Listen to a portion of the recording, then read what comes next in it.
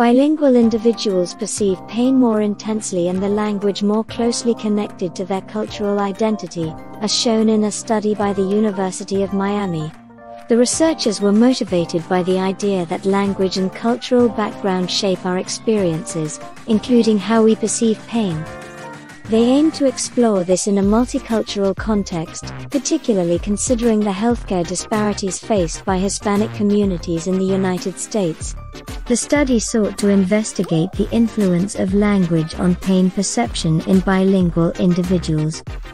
The study involved 39 bilingual adults fluent in both English and Spanish.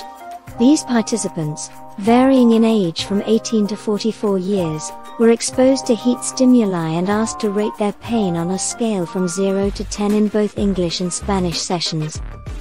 In addition to these subjective ratings, the researchers used functional magnetic resonance imaging, fMRI, to observe and record brain activity, focusing on areas involved in processing pain and language. Participants consistently rated pain as more intense in the language sessions that matched their stronger cultural orientation, Spanish for those more aligned with Hispanic culture and English for those more aligned with US American culture. The fMRI scans showed increased activity in brain regions associated with pain processing during these sessions.